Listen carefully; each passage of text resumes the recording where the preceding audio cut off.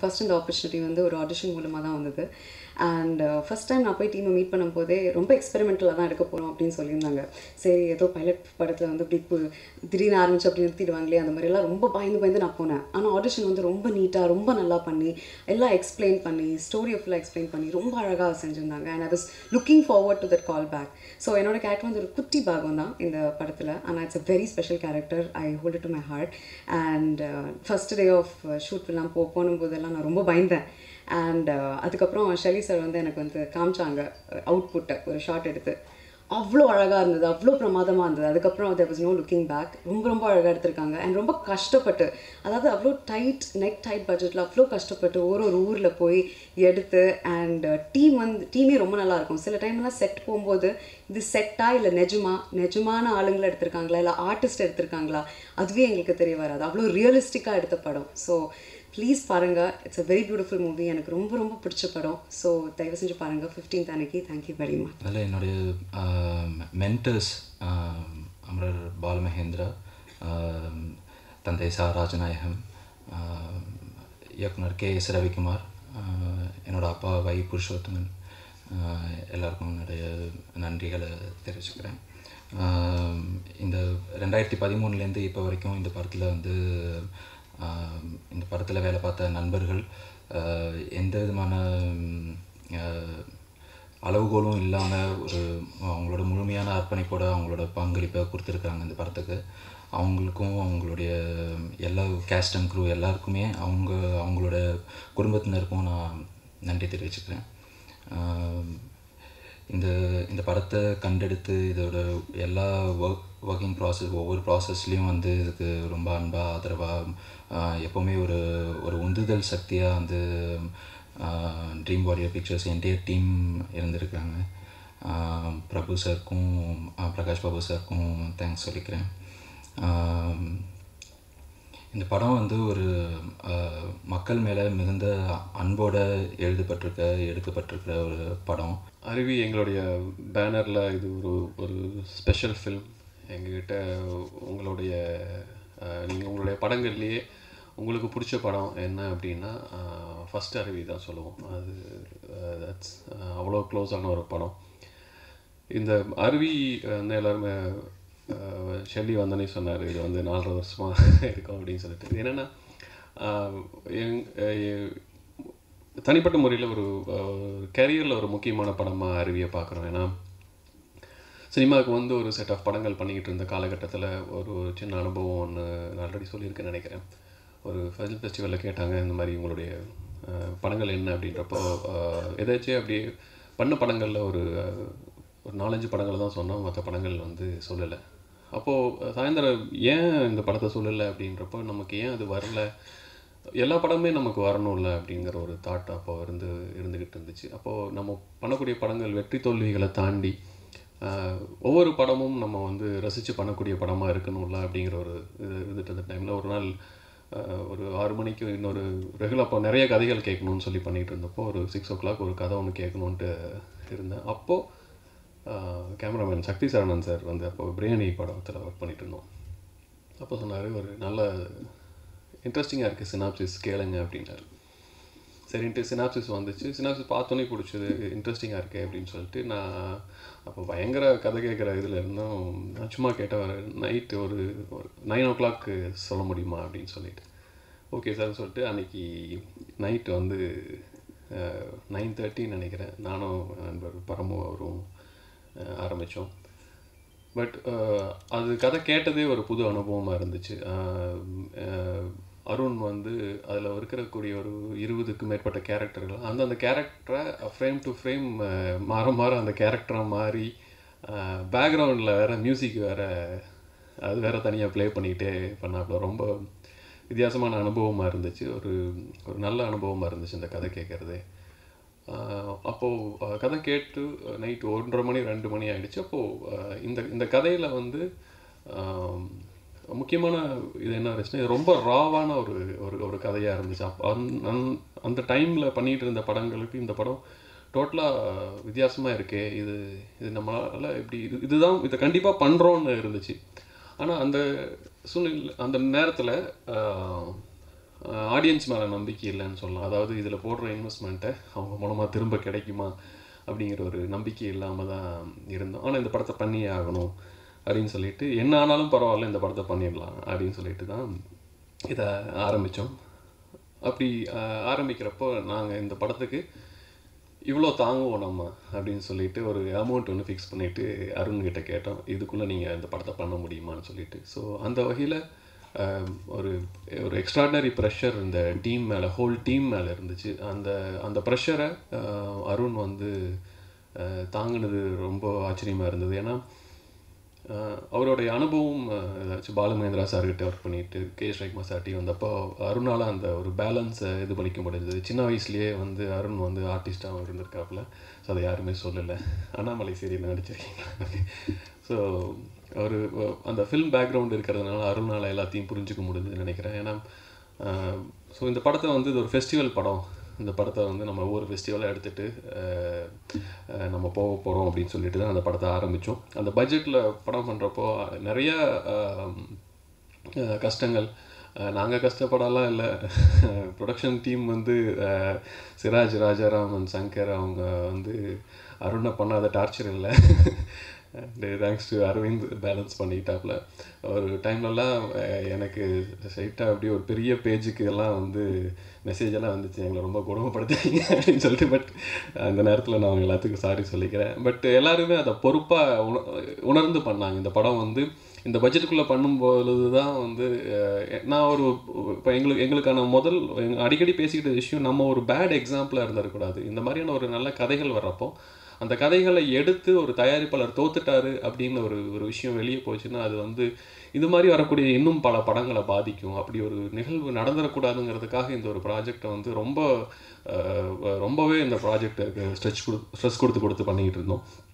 And இதில் இருந்த இன்னொரு பயம், இந்த படத்தை எப்படி நமக்கு இருக்கக்கூடிய தடைகளை தாண்டி தியேட்டருக்கு கொண்டு வரதுங்கிற ஒரு பயம். ஏன்னா சென்சார் தாண்டி வரணும். ஏன்னா அருண் இது வந்து ஃபுல்லாக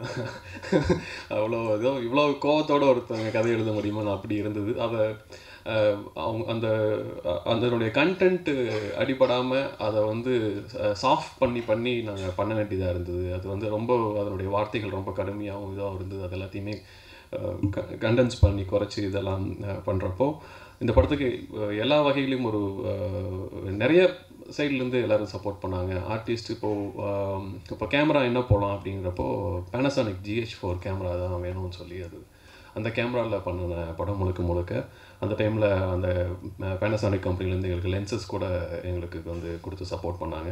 thanks to Panasonic also. And மெயினாக இது யாரை வச்சு பண்ணுறது, ஆர்டிஸ்ட் யார் அப்படிங்கிறப்போ நாங்கள் கதையிலேயே உட்காந்து எல்லோரும் ரெடி பண்ணதுக்கப்புறம் ஆர்டிஸ்ட் ஒரு முக்கியமான ஒரு ஆக்டர்ஸ் அவங்கக்கிட்ட நாங்கள் ஃபஸ்ட் அப்ரோச் பண்ணோம். அவங்களுக்கும் அந்த கதை பிடிச்சிருந்தது. பட் அவங்களுடைய லைனப்பில் இந்த படத்தை வந்து வைக்கிறப்ப அது ரொம்ப அவங்களுக்கும் எங்களுக்கு இருந்த அதே மாதிரியான ஒரு குழப்பம் இருந்தது. அதுக்கப்புறம் மறுபடியும் ரீஒர்க் பண்ணி மறுபடியும் இன்னும் கொஞ்சம் ஒர்க் பண்ணி இன்னொருத்தங்கிட்ட அவங்களும் ரொம்ப ஸ்ட்ராங்கான படங்கள் பண்ணணும்னு எதிர்பார்த்துட்டு இருந்தோம். அவங்ககிட்டையும் பிச் பண்ணோம். இவ்வளோ ரொம்ப ஸ்ட்ராங்காக இருக்குது, என்னால் பண்ண முடியுமா என்னன்னு தெரியல அப்படின்ட்டு அவங்களும் சொல்லியிருந்தேன். ஏன்னா அவங்களும் பெரிய பெரிய படங்களில் பண்ணிக்கிட்டு இருந்தாங்க. ஸோ அதுக்கப்புறம் தான் அப்போது இந்த கதையை வந்து நம்ம கொண்டு போய் சேர்க்கிறப்போ திரும்ப நாங்கள் யோசிச்சப்போ ஒரு ஆல்ரெடி இருக்கிற ஒரு ஆக்ட்ரஸ், ஆல்ரெடி ஃபேமஸாக இருக்கிறவங்க இந்த படம் பண்ணுறத விட இந்த படம் அதனுடைய இது சிதைஞ்சு போகாமல் அந்த படம் அப்படியே போய் சேரணும் அப்படின்னா ஒரு நியூ ஃபேஸ் வேணும் அப்படிங்கிறதுக்கு அந்த நேரத்தில் நாங்கள் முடிவு பண்ணோம். அப்போ ஆரம்பித்தது அருண் அந்த டீம்னுடைய ஸ்பெஷாலிட்டி என்ன, அவங்க எல்லாருமே ஒரே காலேஜ் மேட்ஸ். அவங்க எல்லாருமே இது ஃபுல் டைம் அங்கே நம்மளோட ஆஃபீஸில் ஒரு ஸ்பேஸ் எடுத்துக்கிட்டாங்க 4 வருஷம். ஆக்சுவலாக அவங்க தான் அதிகமாக வாடகை தரணும், அதுக்கு அப்படியே ஒரு டைம் எடுத்துக்கிட்டாங்க. ஃபுல் டைம் அங்கேயே இருப்பாங்க. ஒரு படத்துக்காக இவ்வளோ வந்து ஒருத்தங்க ஒர்க் பண்ண முடியுமாங்கிறது இவங்களோட ஒர்க்கு எங்களுக்கு ரொம்ப இன்ஸ்பைரிங்காக இருந்தது. ஒரு சங்கர் சார் ஒரு படங்களுக்கு எவ்வளோ எஃபர்ட் போடுவாரோ அவ்வளோ இதாகிடுச்சு. கொஞ்சம் ஓவராக பண்ணுறாங்களோ அப்படிங்கலாம் கூட சில நேரங்களில் தோணுச்சு. ஒரு 500 ஹீரோயின் வந்து ஆடிஷன் பண்ணியிருக்காங்க. எப்போ நீங்கள் ஹீரோயின் தேடுறதுக்காக பண்ணீங்களா 500 பொண்ணுங்களை மீட் பண்ணுறதுக்காக பண்ணுறீங்களாம் கூட நாங்கள் கேட்டுக்கிட்டு இருந்தோம். பட் அதில் அதித்தி செலக்ட் பண்ணி அதித்தி தான் இதை பண்ணணும்னு பயங்கர இடம். நாங்கள் அதுக்கே ஒரு மாதம் ஆச்சுன்னு நினைக்கிறேன் அந்த இது எல்லாத்தையும் டிஸ்கஸ் பண்ணோம். But one good thing with Arun and team வந்து ஏன்னா நாங்கள் என்ன சொல்ல வர்றோங்கிறத அவங்க புரிஞ்சுக்கிட்டாங்க, அவங்க என்ன இதில் இருக்காங்கன்னு எங்களால் புரிஞ்சுக்க முடிஞ்சுச்சு. ஸோ அந்த ஒரு எங்களுக்குள்ளேயான புரிதல் நல்லா இருந்ததுனால இந்த படம் வந்து ஒவ்வொரு ஸ்டேஜ்லேயும் நிதானமாக வந்துச்சு. அண்டு ஸோ அந்த நேரத்தில் இந்த படத்தை அப்படி கொண்டு வரதுக்கு உதவுன எல்லாருக்கும் நாங்கள் நன்றியை தெரிவிச்சுக்கிறோம். ஸோ இந்த படம் ரெடி ஆகிடுச்சு. ரெடி ஆனதுக்கப்புறம் சென்சார் ரொம்ப பயந்துட்டு இருந்தோம். But thanks to sensor board, அவங்க இந்த படத்தை எந்த ஒரு சேதாரம் இல்லாமல் இது பாராட்டி இந்த படத்துக்கு வந்து இது பண்ணாங்க, சர்டிஃபை பண்ணாங்க. ஸோ அந்த விதத்தில் எங்களுக்கு ஒரு பெரிய ரொம்ப ஒரு என்ன சொல்கிறது, ஒரு சந்தோஷமான ஒரு சர்ப்ரைஸாக இருந்தது. அண்ட் தென் இதை வந்து நம்ம ஃபெஸ்டிவல்ஸுக்கு எடுத்துகிட்டு போகணும் அப்படின்னு சொல்லிட்டு ஒவ்வொரு ஃபெஸ்டிவலாக நாங்கள் எடுத்து, ஏன்னா எங்களுக்கு நாங்கள் அதை யோசிக்கவே இல்லை, இது வேறு ஒரு ஆங்கிள் யோசிக்கவே இல்லை. அதெல்லாம் போய்ட்டு இருந்தப்போ வீட்டில் ஒய்ஃபும் பிரதர்லாம் 2 பேரும் படம் ஒரு நாள் பார்த்தாங்க. பார்த்துட்டு இது தியேட்டர்லேயே சூப்பராக ஓடுமே, நீங்கள் எதுக்கு ஃபெஸ்டிவல் ஏறி சுற்றிட்டு இருக்கீங்க அப்படின்னாங்க. ஸோ அப்போ தான் நாங்கள் ரியலைஸ் பண்ண ஆரம்பித்தோம், சரி இது நம்ம இதோட அப்ரோச்சை மாற்றிட்டு நம்ம ரிலீஸ் பண்ணலாம்னு சொல்லிட்டு. So thanks to my wife Aditi and everybody. அப்படி இந்த படத்தை கொண்டு வந்து தியேட்டருக்கு கொண்டு வரலாங்கிறப்ப தான் ஒரு சிறு படங்களில் வச்சுக்கிட்டு ஒருத்தங்க வந்து எவ்வளோ கஷ்டப்பட முடியுது அப்படிங்கிறத வந்து கண் கூட பார்க்க முடிஞ்சுது. பட் நாங்கள் இந்த படத்தை ஆரம்பித்த காலகட்டத்துக்கும் இந்த படத்தை கொண்டு வந்து நாங்கள் ரிலீஸ்க்கு கொண்டு வந்த காலகட்டத்துலையும் ஒரு பெரிய சேஞ்சை எங்களால் பார்க்க முடிஞ்சுது. இடைப்பட்ட டைமில் எங்களுக்கு மற்ற படங்கள் ஜோக்கர், காஷ்மோரா, மாநகரம், மாயா, இந்த படங்களுடைய என்ன சொல்கிறது வரவேற்பு எங்களுக்கு வந்து இதுக்கு ஒரு பெரிய சப்போர்ட்டாக அமைஞ்சுது. ஸோ அந்த படங்கள் கொடுத்த ஒரு நம்பிக்கை அது அப்படியே இந்த படம் மூலமாக டர்ன் ஆச்சு. பட் இந்த படத்தை கொண்டு வந்துடலாங்கிறப்போ ஒரு கடந்த 1 வருடமாக அது ஒரு பெரிய போராட்டமாக இருக்குது. ஏன்னா ரிலீஸ் டேட்டை கண்டுபிடிச்சி ஒரு சரியான நேரத்துக்கு வர்றதுங்கிறது, இது எப்படி இது பண்ணுறதுன்னு பேலன்ஸ் பண்ணுறதுங்கிற ரொம்ப போராட்டமாகவும் இருந்துச்சு மறுபடியும். ஏன்னா ஒரு டெக்னீஷியன் லைஃப்பில் ஒரு முதல் படம் பண்ணுறப்போ அவங்களுக்கு வந்து லைஃப்பில் அது ஒரு பெரிய வேறு ஒரு சேஞ்சாக வரும். அந்த ஒரு படத்துக்குள்ளே வந்து அந்த படத்தில் மாட்டிட்டு அது ரிலீஸ் ஆகிறதுக்குள்ளே எங்களுக்கு பெரிய ஒரு ஃபியர் இருந்தது. அதாவது இதுதான் லைஃப்பில் அடுத்தது வேறு எதுவுமே பண்ண முடியாதுங்கிற மாதிரி ஒரு சூழ்நிலையில் வந்து டைரக்டர் அண்ட் டீமெல்லாம் இருக்கிறப்போ அவங்க எந்த ஒரு இடத்துலையும் அவங்க பிரேக் ஆகிடக்கூடாதுங்கிறது நாங்கள் ஒரு பயமாக இருந்துச்சு. ஏன்னா அது ஒரு பெரிய கில்ட் சார்ந்த விஷயமா இருந்துச்சு ஒரு ப்ரொடியூசருக்கு. நம்மளால் ஒரு சரியான டேட்டை கண்டுபிடிச்சி எடுத்து வர முடியல அப்படிங்கிற ஒரு விஷயம். நம்ம ஒரு தயாரிப்பாளராக ஓரளவுக்கு நம்மளால் வந்து ஒரு டேட் எடுத்து வர முடியுங்கிற ஒரு சூழ்நிலை பின்புலம் ஓரளவுக்கு நமக்கு சப்போர்ட்டிவாக இருந்தாலும், பட் இந்த படத்தை கொண்டு வர்றதுக்கு இவ்வளவு போராட வேண்டியது இருக்குங்கிறப்போ மற்ற சின்ன படங்களுடைய நிலைமை இது எப்படி மாற்றுறதுக்கு எப்படிங்கிறது தெரியல, காலம்தான் பதில் சொல்லணும். But thanks to the audience, இன்றைக்கி அவங்களுடைய ஆடியன்ஸோட மனநிலை மாறி இருக்குது. ஒரு படம் நல்லா இருந்ததுன்னா அந்த படத்தை அவங்களே தோளில் எடுத்து வச்சுக்கிட்டு மக்களிடையே கொண்டு போய் சேர்க்குறாங்க. அந்த வகையில் ஆடியன்ஸுக்கு நன்றி, அந்த நம்பிக்கையில் தான் இந்த இதில் நாங்கள் ஒரு வழியாக ரிலீஸ் டேட்டு இது பண்ணி அருணுக்கு ஒரு பெரிய டீமுக்கு பெரிய ரிலீஃப் கொடுத்துருக்கோம். அவர் சேவ் பண்ணிவிடுவார்னு நினைக்கிறேன் ரேமண்ட் இந்த படம் முடிஞ்சோன்னையும். ஸோ இந்த வகையில் தேங்க்ஸ் டு எவ்ரிபடி. அண்ட் இது எப்படி கொண்டு போய் சேர்க்குறது அப்படிங்கிறப்போ இது முதல்ல இந்த படத்தை பார்த்தவங்க அவங்களுடைய கருத்துக்களை தெரிஞ்சுக்கணும். இந்த படத்தை நம்ம சரியான முறையில் ப்ரொமோட் பண்ணுறோங்கிறப்போ நிறைய ஊடகத்துறையிலையும் இல்லை ஒரு பிளாகர்ஸ், ஒரு ஃபேஸ்புக்கில் கொஞ்சம் நல்லா எழுதிட்டுருக்கோங்க சில எழுத்தாளர்கள் எல்லாருக்கும் படத்தை போட்டு காமிச்சோம். அவங்ககிட்ட இருந்து ரொம்ப நல்ல வரவேற்பு இருந்துச்சு. அந்த நம்பிக்கையில் தான் டிசம்பர் 15 நாங்கள் இந்த படம் கொண்டு வரதுக்கு முடிவு பண்ணியிருக்கோம். ஸோ இந்த நேரத்தில் இந்த படத்தில் எங்களுக்கு உறுதுணையாக இருந்த அத்தனை பேருக்கும் எங்களுக்கு சப்போர்ட்டிவாக இருந்த எல்லா டீமுக்கும் நன்றி. சாரி, எங்களால் கொஞ்சம் நல்ல டேட்டு கிடைக்காத நல்ல டிலே ஆகிடுச்சு. So thanks every one. ஒவ்வொரு முறையும் எங்களுடைய படங்கள் நல்ல முயற்சியோடு வர்றப்போ அதை வந்து தோளில் தட்டி கொடுத்து பாராட்டி நீங்கள் மக்களிடையே கொண்டு போய் சேர்த்து எங்களுக்கு பெரிய உதவி பண்ணியிருக்கீங்க. அருவி எங்களுடைய படமாக மட்டும் இல்லாமல் உங்களுடைய படமாக நீங்களும் உங்களுக்கு பிடிச்சிருந்தா எல்லாரையும் கொண்டு போய் சேர்த்து இந்த படத்தை பெரிய வெற்றி படமாக மாற்றி தரணும். வணக்கம். ஃபர்ஸ்ட் ஆஃப் ஆல் இந்த என்டையர் டீமுக்கு நான் தேங்க்ஸ் சொல்லணும். ஏன்னா என்னை ஃபர்ஸ்ட் டைமாக என்னை நம்பி இவ்வளோ ஸ்ட்ராங்காக ஒரு சப்ஜெக்ட் கொடுத்து எல்லாத்தையுமே சொல்லி கொடுத்து பண்ண வச்சதுக்கு தேங்க்ஸ். பிரபு சாருக்கு வந்து தேங்க்ஸ் என்னை செலக்ட் பண்ணதுக்கு. ஆடிஷன் போனதுலேருந்து நிறைய ரிஹர்சல் பண்ணி நான் இல்லை எல்லாருமே நிறைய ரிஹர்சல் பண்ணோம். ஸோ அதெல்லாமே படத்தில் வந்திருக்குன்னு நினைக்கிறேன். கண்டிப்பாக நீங்கள் எல்லோரும் படம் போய் பார்க்கணும். Thank you. In and out cinema. In out cinema. In and out cinema. In and out cinema. Subscribe பண்ணுங்க. Subscribe to In and Out Cinema. And do support this channel In and Out on YouTube. Subscribe and on the bell icon, please press that. You will get latest news from this channel.